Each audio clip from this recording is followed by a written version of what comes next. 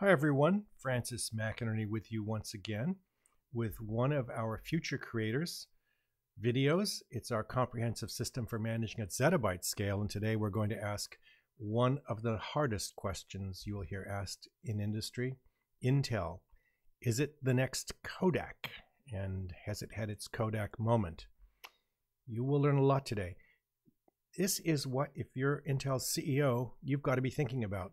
And if you're not thinking about this and you're running Intel, you are having your Kodak moment. The conventional wisdom on Intel, and you'll see this everywhere, is that it has to break out of its PC and server prison and identify the next big thing and be in it. Well, the Future Creators insight on Intel is completely different. It's simple. To prevent itself from becoming the next Kodak, Intel must sell information surface monetization enablers that scale at the rate of cloud inflation and that interact across all three cloud membranes as Future Creators understand them and all platforms. Big question, can Intel do this? Does its supply chain model work? Just for starters, is the old supply chain that Intel has used for the last 30 odd years still reliable, still work in this kind of environment? Does its vertical integration model work? You know, Intel is the last of the old we design them and we make them operations in integrated circuits. Intel's core information velocity, and you will see this data says no.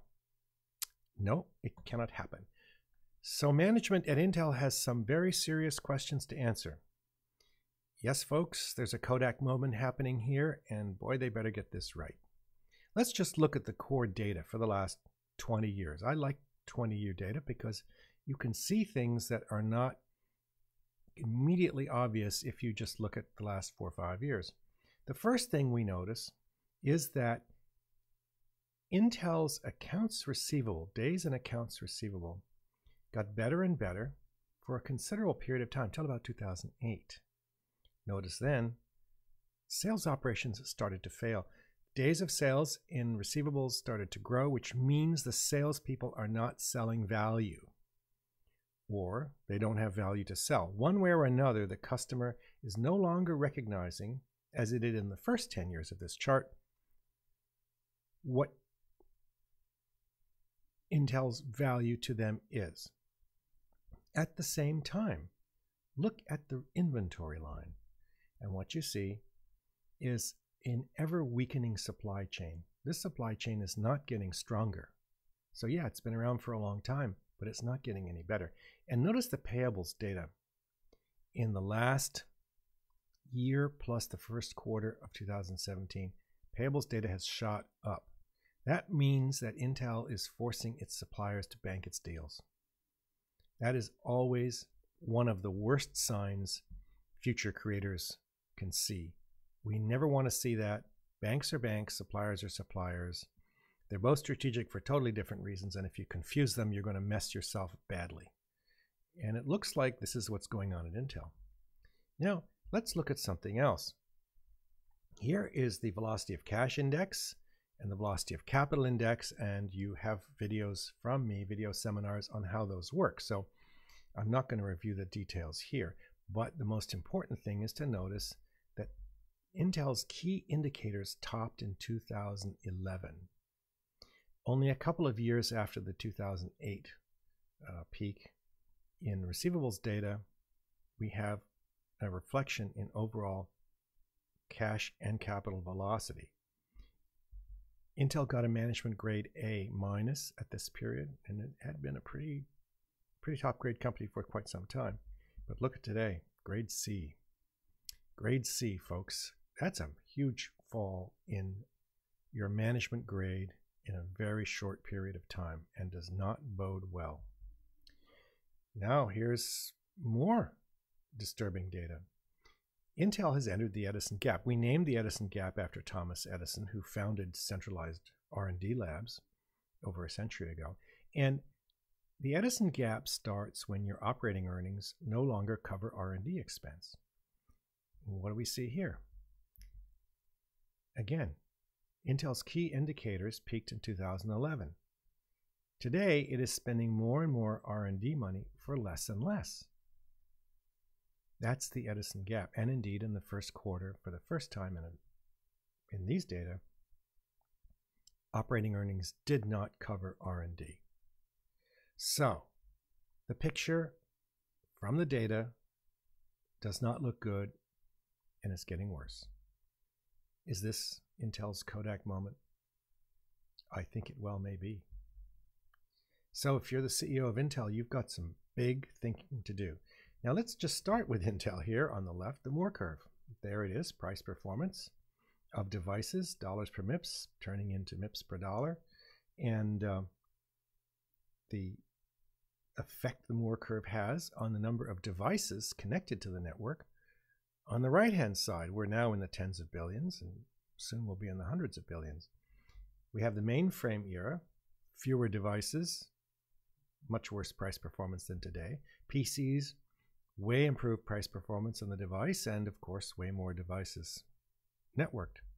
The internet, an explosion of the number of devices, incredible price performance improvement. And today we're in the era of rapid cloud inflation, and you have my seminar on how cloud inflation works. You know all the dynamics of that. But the key is that this number here on the left times this one on the right unleashes an information surface. And that information surface, as you know, inflates at the rate of cloud inflation. And that is a sudden and dramatic increase in the dynamics of price performance on the left-hand side and the number of devices on the right. And if you're Intel, you've got to catch that wave. You just have to be there. You can't allow someone else to do it. You can't allow someone to turn you into a Kodak. The data, however, show that this is Intel's era here from around 1980 to 2011. And the Intel era is over. That's what the data say. And if you're Intel, if you're the CEO, if you're anyone on the C-level at Intel, you've got to be paying attention to these data. This is not even vaguely amusing for you. Now let's just look at the business of information surface inflation because it's so interesting in terms of its dynamic. We have the kilobyte era, followed by the megabyte era, followed by the gigabyte era, and the terabyte era. But at this point, the cloud exploded onto the scene. The cloud, as you all know from the seminars that I've done on the subject, is simply unlimited computing on that chart we saw previously in terms of price performance at marginal cost. We've never had computing at marginal cost. The Intel era was selling us computers we had to own. We owned everything. Now, of course, Intel's in the server business, the cloud server business, and it really should know that this is marginal cost computing and what the impact is, because you have had a rapid succession of these monster eras, petabyte, exabyte, and zettabyte today. And the information surface has increased spectacularly with the advent of the cloud. Processor offerings must constantly change as customer information surfaces inflate. That's the simple logic of this chart. And they must enable information surface monetization. And you've all gone through my videos on how that works. Most importantly, these processors must be key to accelerating customer information conversion into cash across all platforms. That is what the information surface dynamic says. And so now we understand what Intel is supposed to be doing. But this is the Intel era. The Intel era is gone. It's over. And the information surface is just unlike anything that Intel now serves.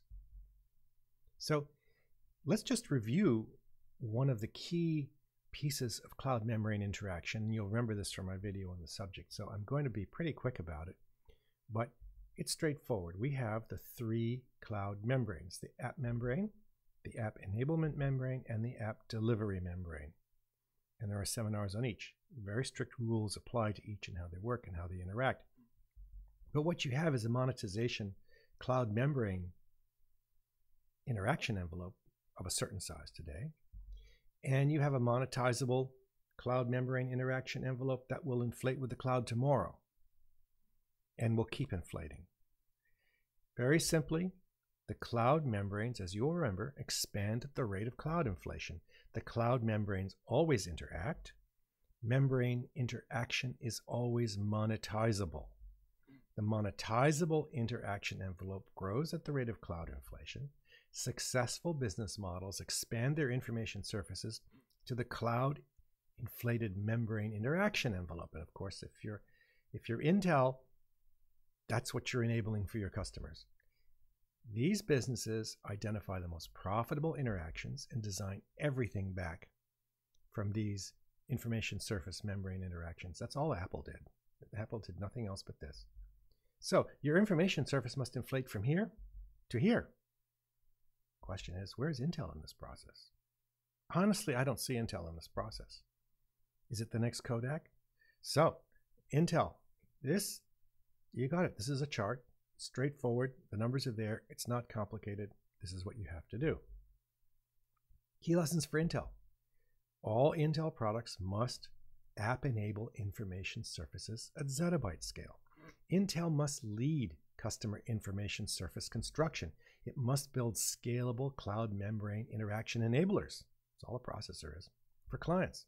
It must ensure customers get maximum cloud monetization opportunities. Otherwise, why do they buy a processor? Here's a new brand line, if you like, or a new message. We enable your apps at zettabyte scale. Intel has to ensure that its customers determine outcomes in their markets, something it's not doing today. What does the CEO have to do? What are the CEO immediate action items? Lose that PC server mindset. I call it the Kodak mindset. Enter the app enablement space. Review everything that supports that, vertical integration, supply chain management, and rethink the whole organization from one end to the other. That's the key. For extra guidance on how to do this, we have our foundation series, and I'm going to just show you a few of the ones I think you should watch on this. Cloud information, and you manage your information surface monetization, the key. Information velocity mapping, so we understand where companies are performing. The Edison gap, very important. And some case studies. Apple, of course. Panasonic, to show what can go really, really wrong. Cisco and IBM. You'll remember our Saving IBM video. Now, I've been future creating since 1976, and I've seen just about everything. Good, bad, and I've seen some real ugly stuff too. So, we don't want you to be there. We want you to succeed. We want you to profit. So join us at FutureCreators, and let's move your company forward. Do not have a Kodak moment. Thank you.